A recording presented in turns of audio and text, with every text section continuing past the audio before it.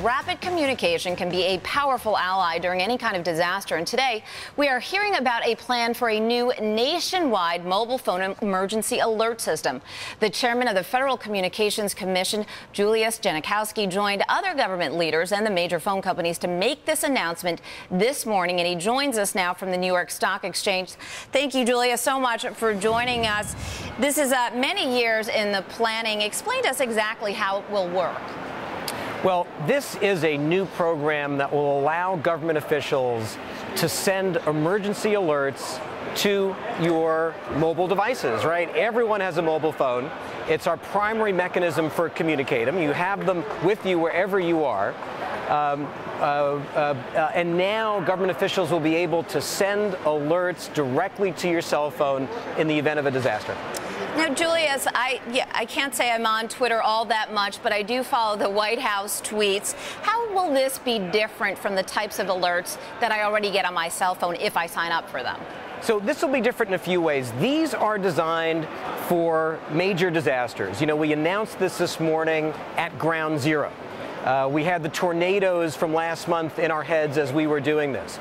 For major disasters, this will be a service that will get to your mobile device. It'll have a unique sound. It'll have a unique vibration.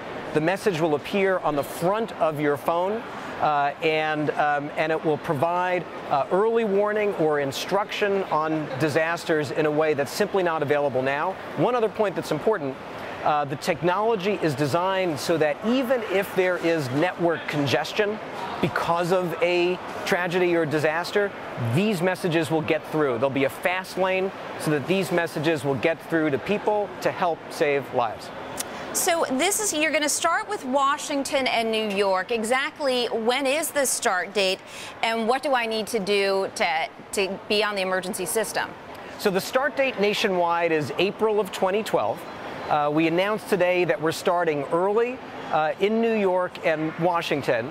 This will have a number of major benefits. It'll accelerate the rollout of devices. It'll accelerate the work that has to be done on the government side to put in place protocols for effective, efficient communication. There are some phones on the market now that have the right chips in them, the plan chips in them. What we announced today is a major commitment from carriers and manufacturers to put the chips in phones by the deadline. The ones that already have them in the market, you'll be able to take advantage of this service with a software upgrade. Otherwise, they'll roll into the system as people upgrade to new phones.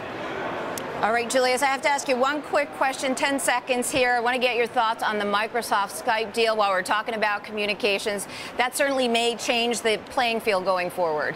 Well, I won't talk about a specific transaction, but it does tell us something about the importance of new communications technologies to our economy, to everyone's lives, whether it's voice over the internet or mobile-related devices that require spectrum. I'll tell you, one of the big things we're working on is making sure that we have a platform for mobile innovation that leads the world. We need to free up more spectrum to do that. All right, Julius, thank you so much.